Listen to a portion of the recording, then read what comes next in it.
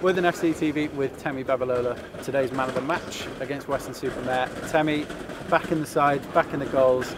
That performance couldn't have gone much better for you. I know, I felt like everything I was doing was working. I felt like I had gold in my boots.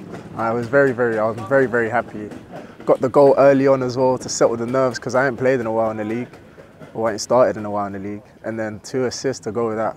Can't be more pleased, can't be more pleased.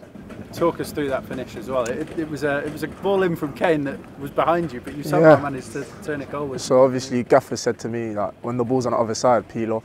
So I tried to peel off and I saw that it wasn't coming that far. And yeah, you know, instinctive, that's what I'd call it. And the 2 assists as well, the second one in particular in the second half. Yeah. You showed your strength superbly to hold that ball up and slip Cash in. The side of your game that you've been brought in to sort of do for the Gaffer. Yeah, obviously I'm known for my strength. I'm also good with my feet, as you've seen, running with the ball, off the ball.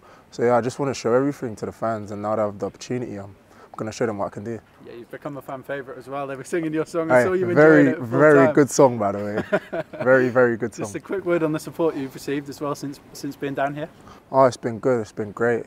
You know, I feel like at the start I was like, oh, I don't know, coming up here, I ain't been here before, you know what I mean? But now I'm loving every moment. I just want to keep doing it. And 3 points today, it sees you back up into the playoff places as players. Feels like something that you've deserved because the performances have been there in recent weeks, just results maybe haven't gone the way. Yeah, you know, some games we've killed ourselves. Some games we've played so well and then cheap goals and stuff like that. But today we're back in a playoff spot and now we just have to push on. I have to help as well.